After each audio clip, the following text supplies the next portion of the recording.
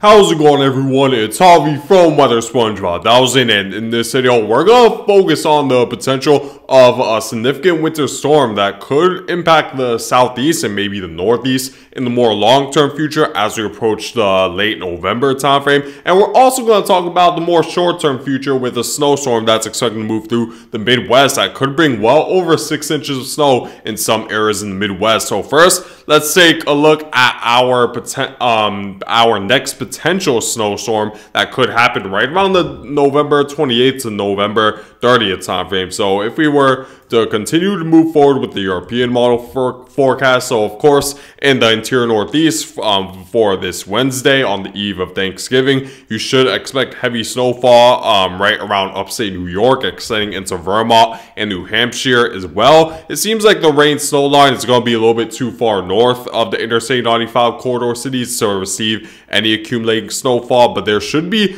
just enough of a northerly flow that's associated with this trough moving through to allow the cold air to move further southward for some of this precipitation, at least along the northern skirts, to change it to snowfall. So you should expect mainly a large area of 3 to 6 inches and potentially more than that in the higher elevations. So make sure to prepare for that for the Wednesday time frame right around the interior northeast areas. And moving forward beyond this storm system, we're gonna see another Clipper system. Well, I shouldn't say a Clipper system, but another mid-latitude low that's going to move through the Pacific Northwest, and not only will it bring moisture, but there's going to be plenty of cold air behind it, where we do see a pretty large area of snow moving through Wyoming, Idaho, Montana, and in some areas this could bring 6 to 10 inches of snow, especially in the higher elevations of Wyoming. This brings snowfall right over Denver, where Denver could see 3 to 6 inches of snowfall. Now, there's still uncertainty how large this area of snow will be, but I'll go into detail a little bit later in this video. But after this snowstorm, what's interesting is that we're going to see a low pressure system on the tail end of this one that's going to linger around right around southern Texas, as it does so, we're going to see a small low pressure system move through the west coast and then eventually towards the southeast, and that could trigger our next potential snowstorm. If we were to take a look at the November 30th time frame, the latest forecast frame of the European model, 240 hours out, we see a pretty powerful low pressure system bringing a heavy amount of rain right over the southeast, and just to the north of it, we see a Clipper system moving through, coinciding with it. And this low pressure system is going to want to move to the northeast, since there's a ridge that's going to force it up to the northeast, and we have another low that's going to be forced towards the southeast thanks to this ridge as well, that's going to block it from being able to move straight towards the east. So if these two systems could merge by the time we approach the late November into early December timeframe, that could we could be in for a very significant winter storm as we approach the early December timeframe for at least somewhere along the Ohio Valley and the Northeast. And if we were to take a look at what the GFS model is stating, of course, since it's a forecast that's very much in the long-term future, there's still days to go, but the GFS model is also showing pretty, I wouldn't say a similar, completely similar scenario, but it's showing a scenario where this low and this Clipper system will almost coincide with each other, and we'll see a more powerful low develop just off the northeast coast. Now, this brings mainly the heaviest snowfall right over the interior northeast once again, but I certainly wouldn't be surprised that in the next few runs we could see that this becomes a much more significant snowstorm for the northeast, depending on how, the exact timing of these two low pressure systems, and that will really depend on how strong northwesterly flow will be as the slow continues to is expected to fizzle out by the time we approach the November 25th timeframe. The same low that's expected to bring some snowfall right over the Midwest. So if we were to move forward, we see that there's going to be this low is expected to bring a strong northeasterly flow that's going to allow the Arctic air to move further southward, and we're going to see this upper level low linger around the southeast, and eventually once another pocket of cold air moves through the west coast, we should see convective activity begin to intensify right around the southeast. And along with this Arctic blast, I think this could lead to our next snowstorm in the United States. We're gonna still see how the timing will go, and it's still pretty uncertain if this Arctic blast will actually come for fruition. We're gonna definitely need to see how strong the low pressure system located just north of eastern Canada is going to be, because that'll play a big role in determining how much instability this upper level low will encounter. But it's at least something to keep in watch. What I could say is that at least somewhere in the southeast, you should experience rainfall right around the late November timeframe, and then snowfall is certainly a possibility, whether it's a major snowstorm or not. I will say that at least some sort of snowfall around this period is likely in the northern Midwest and the interior Northeast. The only big question remains is if this upper level low and this very cold core clipper system will coincide with each other to create a much more significant event. And as you probably know, with the winter time frame, when we see an Arctic blast this powerful, then it's only a matter of time before we see that trigger occur to where a significant snowstorm would develop, because along with an Arctic blast typically comes plenty of instability in the United States, with cool Arctic air forcing itself down towards a very convective and humid air mass that's located right over the Gulf of Mexico and the Gulf Stream of the East Coast. So there's definitely something to be aware of. Still too early to make any sort of definitive forecast, since it's going right around anywhere between 198 to 230 hours out, and the timing is still off between two computer models,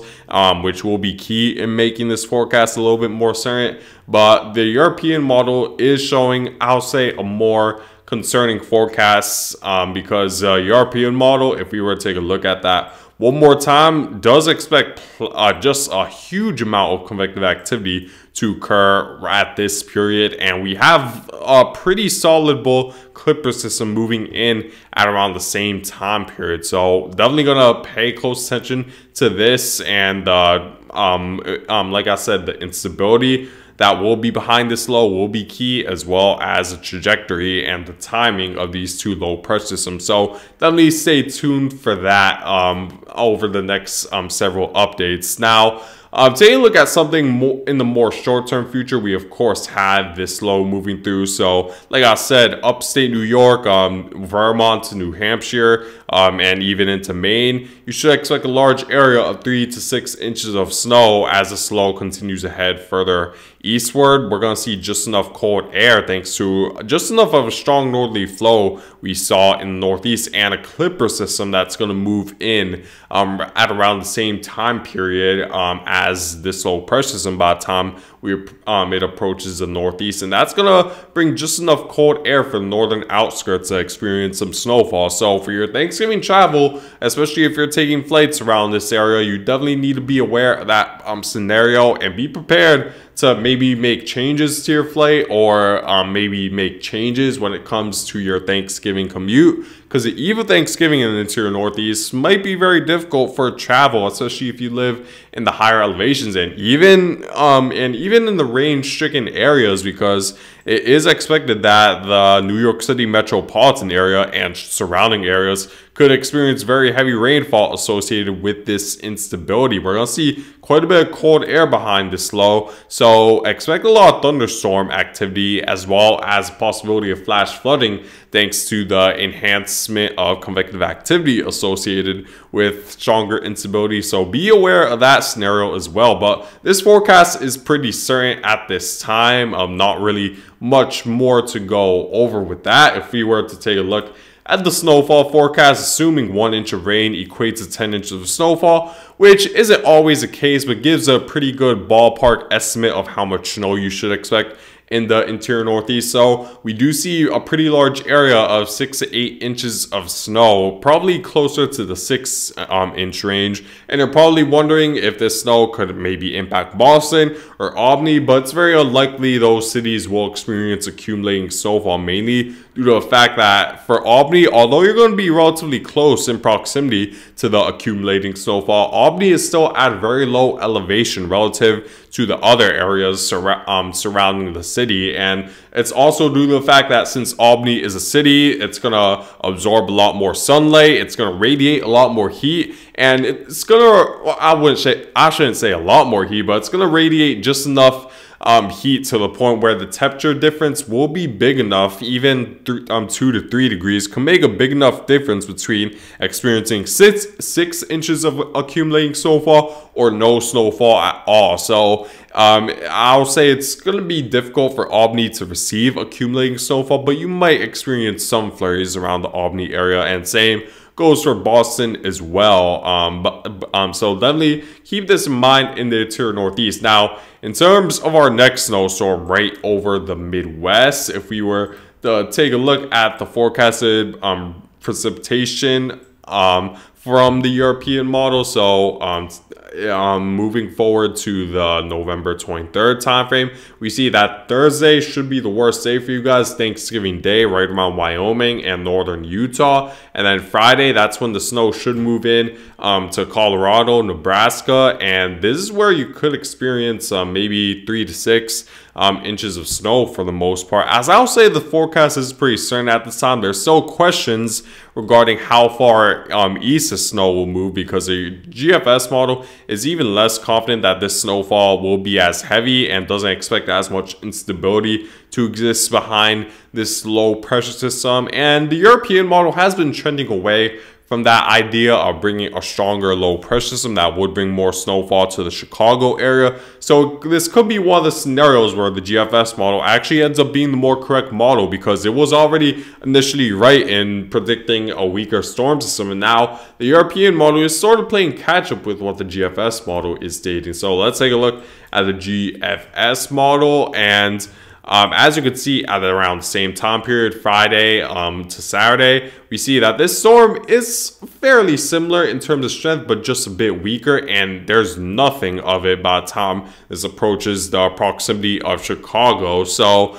the GFS model doesn't expect as much cold air behind this storm system, and just not a lot of instability, but still expects a large area of 3 to 6 inches of snow, which should be expected right around the Midwest. So taking a look at that, we do see Denver is experiencing right around 1 to 3 inches, Wyoming a large area of 3 to 6 to 6 to 8 in the northern portions. This extends into Nebraska as well, but what's interesting is that the snowfall doesn't move as far south in the GFS model scenario compared to the European model. So here's the European model's snowfall forecasts, and the European model, we clearly see a lot more lenient in bringing this further southward and bringing way more snowfall right over Kansas and Nebraska. So I will say the forecast is still relatively uncertain for these areas. What will determine how much snowfall you receive is the amount of instability, and we won't really get a good idea until, I'll say, the Thursday to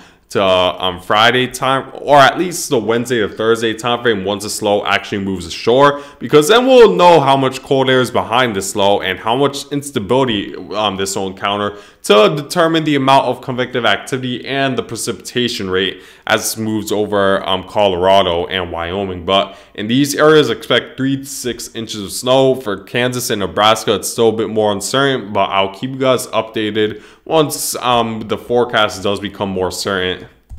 So this is my forecast in general for the entirety of the United States over the next few weeks. So keep in mind that possibility of major snowfall right around the November 30th timeframe, because like I said, when we see a pretty big Arctic blast like the computer models are showing, and a clipper system and a strong subtropical low that seem to be moving at towards each other at around the same time period, that could be a recipe for a significant snowstorm right around the late November to early December timeframe. So still too early to say anything for certain, but it's definitely at least something to be aware of at this point for for the Northeast and maybe the Ohio Valley as well. So definitely keep that in mind. And then for this next snowstorm moving through the Midwest is my current snowfall forecast. It is subject to change, but you should expect 3 to 6 inches of snow right around Denver, Colorado. And then for Albuquerque, it does become a forecast that's a bit more difficult to say, because the GFS model wants to bring no snow while the European model wants to bring 3 to 6 inches of snow. Right now I'm forecasting 3 to 6 inches of snow, but make sure to stay tuned for tomorrow's update, because that could be certainly subject to change. But in the areas that are north and west of Denver, that's where the forecast is very certain. If you're anywhere just to the east of that, that's when it becomes a little bit more spotty, the forecast. So definitely make sure to stay tuned as we get more updates. But at this point, you should expect 3 to 6 inches in Nebraska and Kansas as it stands right now. But that's it for now, guys, and I thank you guys for watching.